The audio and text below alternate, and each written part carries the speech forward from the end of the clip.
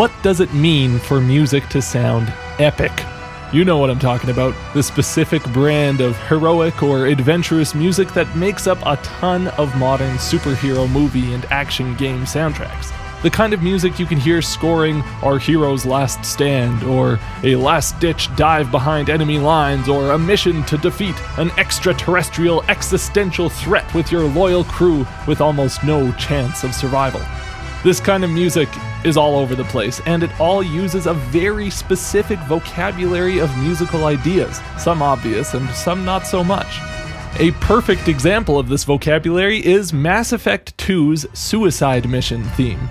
The music for the final mission in the game was actually the first to be composed, according to an interview with composer Jack Wall. The piece uses a hybrid synth and orchestral approach, the orchestra providing an epic scale to the futuristic sci-fi synth sounds that manages to bring your dozens of hours long intergalactic journey to a climactic and satisfying conclusion. After studying Suicide Mission's theme, I can see three things that are required to make music feel epic: heroism, gravitas, and a sense of scale. Almost all modern heroic music that we find in films and games keeps to a strict harmonic vocabulary that follows a couple of simple rules. First, the chord progression has got to be in a minor key but use mostly major chords. That means, if we're in the key of D minor, we're going to use our tonic D minor chord to establish the key, but besides that, we'll be using mostly B flat and C chords with maybe some F thrown in too. Leave the A minor and E diminished chords at home. The chord progressions have to be completely diatonic too, meaning we're not using any notes from outside the key we're in, with the exception of the major 4 chord, G major in the key of D minor. This is used all the time as a way to present a twist, to take a surprising, brighter turn at a key point in the music. Suicide Mission is written in D minor and follows these rules to a T, and then expands on them. After establishing our D minor tonality and 7/8 time signature with this repeated synth line, we are presented with this chord progression: D minor to B flat to C to G sus. It's clearly in a minor key, but using all major chords besides the tonic. The 4 chord here, G, contains neither a major or minor third anywhere, leaving the quality ambiguous to avoid either bringing in a minor chord to sully the heroic atmosphere, or blowing the major 4 chord twist too early.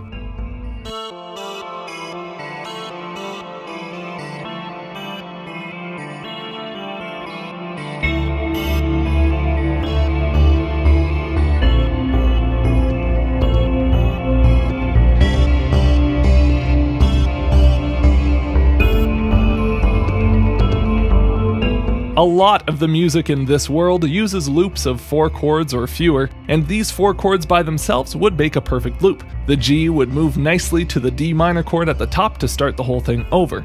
But Suicide Mission instead leads this G up to a B flat to start a second half of what ends up being an 8 chord loop that will run through the whole piece. D minor to B flat to C to G sus, to B flat to F to G sus to D minor.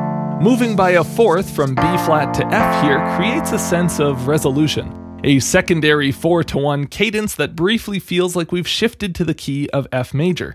But this F chord pivots back to D minor by moving up to another ambiguous thirdless G chord, giving us a flat 3 to 4-to-1 cadence. Note the use of the raised 6th of the key, B natural, over this final D minor chord, piercing the rest of the music with a flash of color.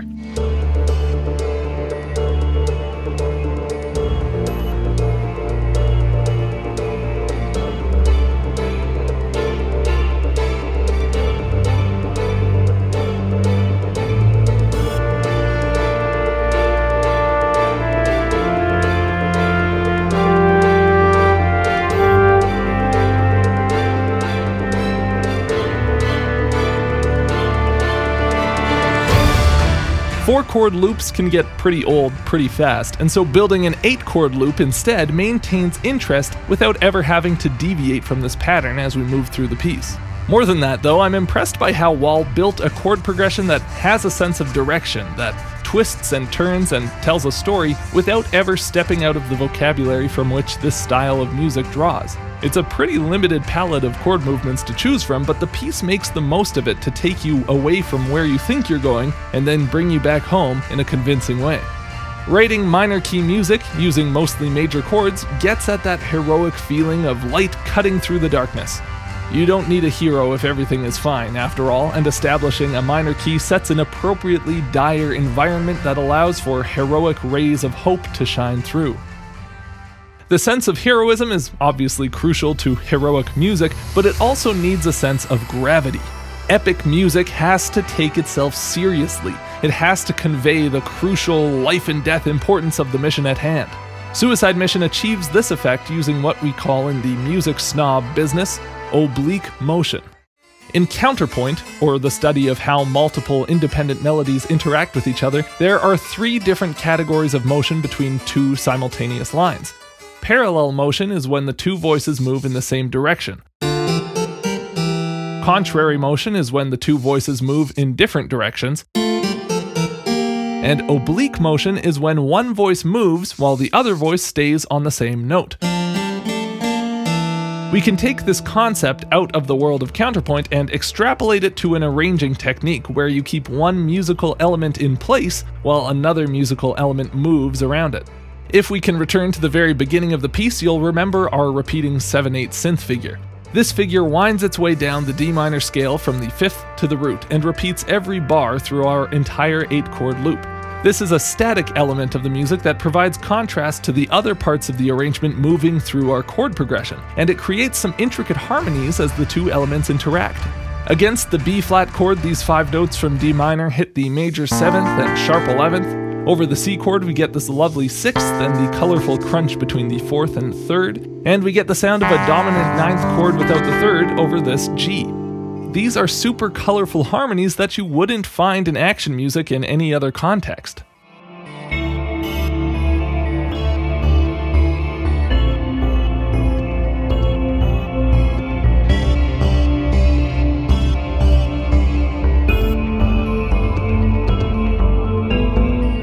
There's some element of oblique motion present in just about every section of this piece, even when the synth line leaves and the orchestra comes in.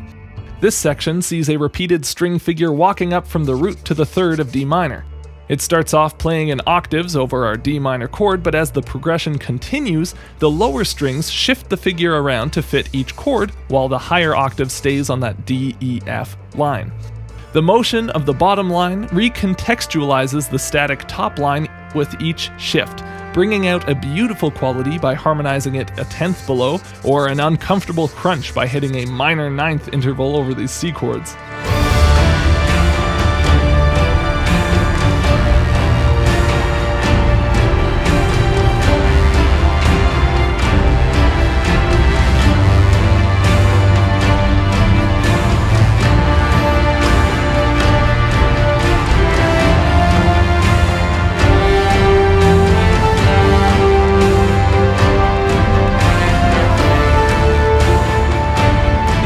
Play between these 2 figures creates a sense of seriousness. We really get the feeling that something significant is happening in the music. The piece moves into a breakdown in 3/4 time that begins exploring more mixing between synthetic and orchestral sounds. We see another example of oblique motion between a static figure against a moving chord progression as this new looping synth line, taken from the main theme of the very first Mass Effect game, sticks to an F major 7 arpeggio while the chords underneath continue the Suicide Mission progression. This section also features a more textbook example of oblique motion as it introduces the choir. These 2 harmonizing voices trade off between holding a note while the other voice moves down the scale.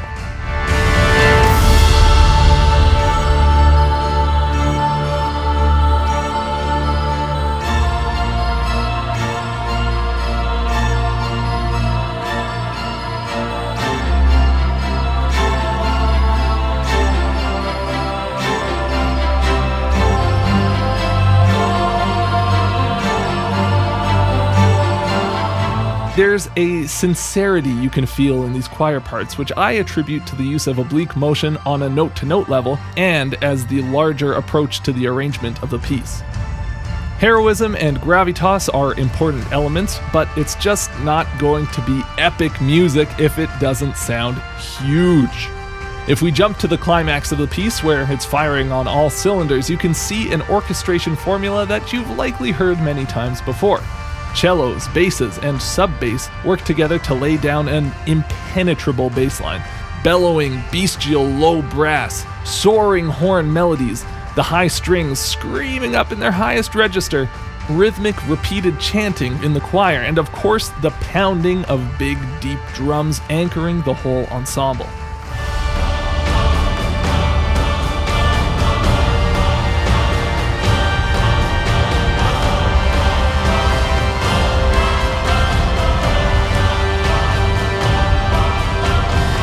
A lot of the sounds used for epic music evoke contexts of battle. The pounding of war drums, the sounding of horns, or the rhythmic chanting of a choir of the sort that you could imagine an army doing as they make their march toward the enemy. These sounds of primal warfare are an interesting juxtaposition against the distant future advanced civilization of Mass Effect. No matter our place in history or our technological mastery, people are always going to go to war. We're always going to need heroes. We're always going to have an unbreakable connection to those elements that defined so much of human life for so long.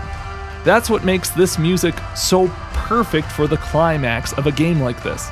That sense of taking on a battle you might not make it out of for the good of your tribe or country or species is powerful.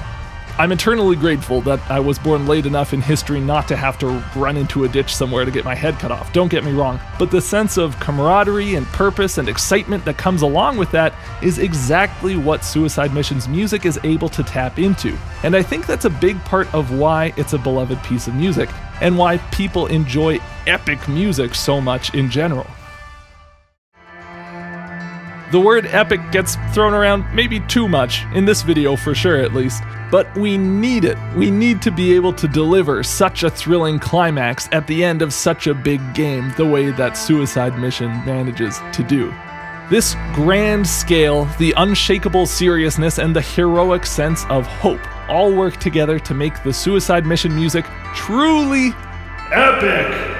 And I wouldn't have ever thought to analyze it without my patron Caleb George suggesting this piece over on my Patreon. If you want to join Mr. George in supporting the channel, you can find my Patreon via the link in the description. Thank you so much for watching, and a special rest in peace to all of my squad mates who I killed trying to beat this game back in 2010.